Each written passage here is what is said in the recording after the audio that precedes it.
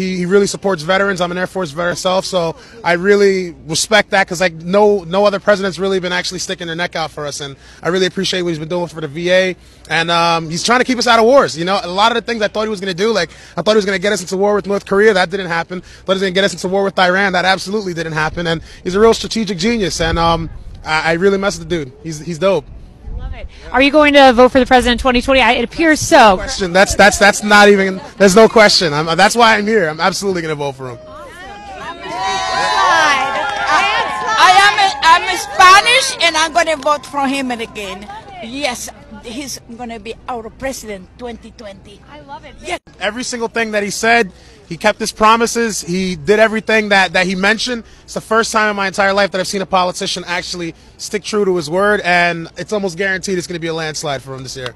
I want to say that I'm very thankful for him because he made a way. Because as a disabled veteran, I was one of the many who had filled out a claim and that was held up. And I remember the statement that he made. He says, release those claims. And by the grace of God, I benefited from that. So if I never get a chance to see him personally, I want him to know that I thank him and that as a commander in charge, if he needs me, call me.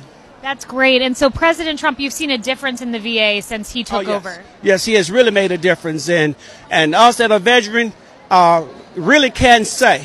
And personally, I'm thankful. And I've seen what others have benefited as well. So again, he has done a wonderful job in that regard. That's amazing. And it's so wonderful that it's motivated you to volunteer. I saw you with your volunteer pass on, right? I believe he's the best president this country ever had. He's a man in his word, and he sticks to it, and I love it. I love that. What about you, Jason? I support the president because I believe in his agenda to both make and keep America strong, protect our borders, build the wall, do everything he can to make sure the world respects America again. Well said. And did you guys support the president in 2016? Yes, I have. Wow, so long time from the beginning. Yes. What about you, Jason? Oh, absolutely. I voted for the president. I believed in Trump from the beginning. I believe in him now. I believe in him again in 2020. More now.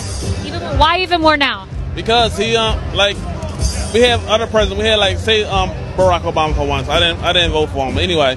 But he said he gonna do one thing. He didn't do it.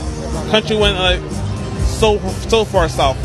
Right when President Trump said he gonna do something, he did it. And right now it's still, from my opinion, it's going great. Yeah. So 60 and everything else for sure. On your first Trump rally? Yeah, I believe in President. Well, because he stands in the gap for us each and every day and fights for our country and our liberty, our freedom, our rights. Yeah. As a mother, why is it important to support President Trump? We love him because we homeschool and he supports homeschooling, he supports families. He lowered the taxes. There's a lot of things, right? Yeah.